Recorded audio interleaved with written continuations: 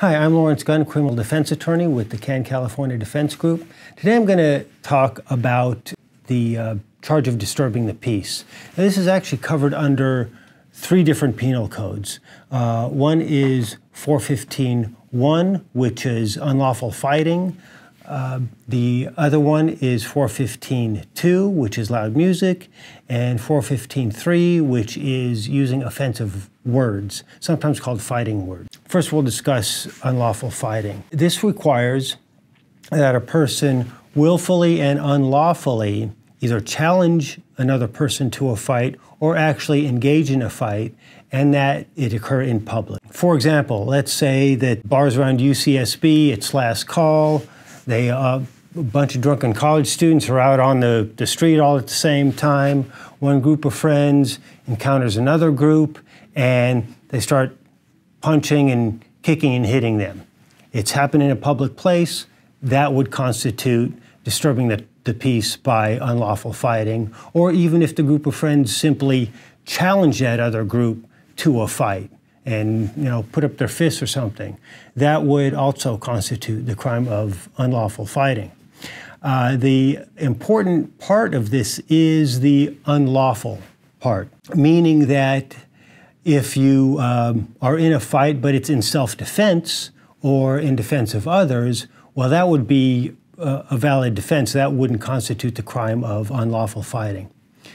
The other charge of disturbing the peace is 415-2, which is loud music.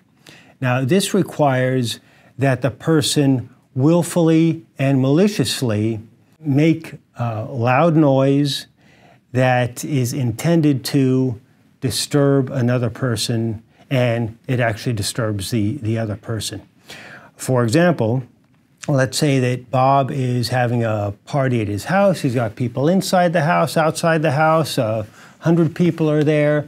He's got a DJ, and he's playing loud music in the backyard. And his next-door neighbor, Fred's been hearing this for hour after hour after hour. He's getting pretty annoyed. Finally, he goes over to Bob's house. He knocks on the door and says, "Hey, it's 2 in the morning. Could you please turn this music way down, way down?" Fred goes back to his house. Bob goes to his DJ and says, "Hey, turn those speakers at Fred's house and turn it up to 11. He's now intentionally doing it to annoy Fred, and as we know, Fred is already annoyed by it. So that would constitute the crime of disturbing the peace by loud noise.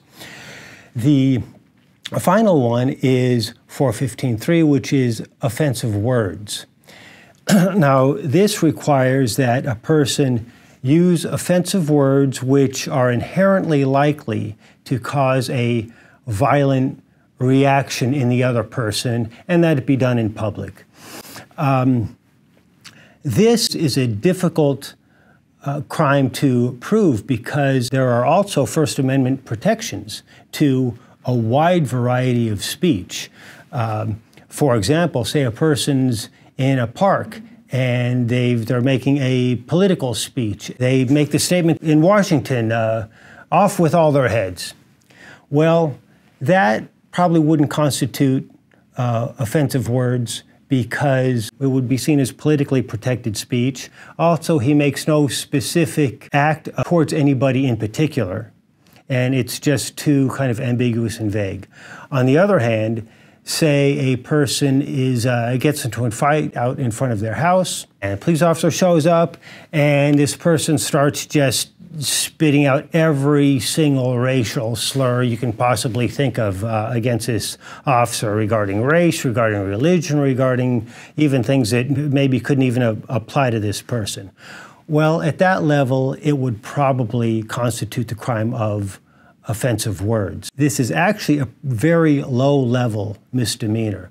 Now, a lot of misdemeanors can carry up to a year in jail. This particular misdemeanor only carries up to 90 days in jail, and often can be used actually as a bargaining tool for other crimes such as, prostitution or criminal threats or even battery. Sometimes can be plea bargained down to a disturbing the peace charge. So if you or anyone you know is charged with disturbing the peace, or a crime maybe that can be bargained down to disturbing the peace, please give us a call at the Can California Defense Group. We'd be happy to discuss the matter with you and see how we might be able to get it either reduced or dismissed.